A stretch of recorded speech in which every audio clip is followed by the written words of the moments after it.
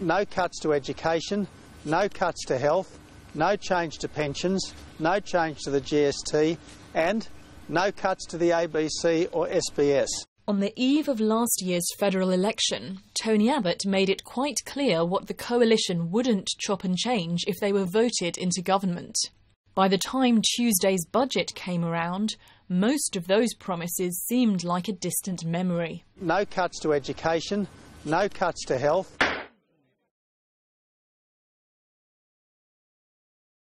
No change to pensions.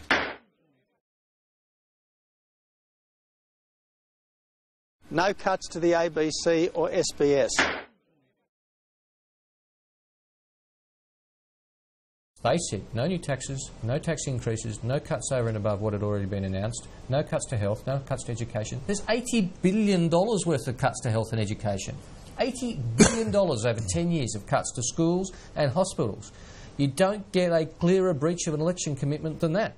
In the lead-up to September's election, Tony Abbott was asked whether a bigger-than-expected deficit may force the coalition to backtrack.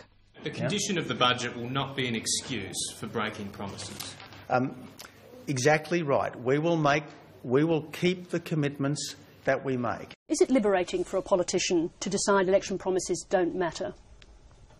Well, I don't accept that question. The biggest, most significant promise we made was to fix the budget and strengthen the Australian economy. By Wednesday, the Prime Minister had his own way of looking at it. It's a significant trust issue for you to have promised and then to have reneged on some of those promises. You know how important trust is. Of course, Carl. And the great bond of trust that should exist between the public and their leaders is over, can you trust your leaders to make the right and necessary decisions for the country? How can they trust you moving forward now, though? Well, it's in their hands. I think I've been very upfront with people in this budget. We could not go on paying the mortgage on the credit card. We just couldn't. What do you want? Do you want a government that tells you, yes, tough things are necessary, or do you want a government that wants to live in a fool's paradise forever?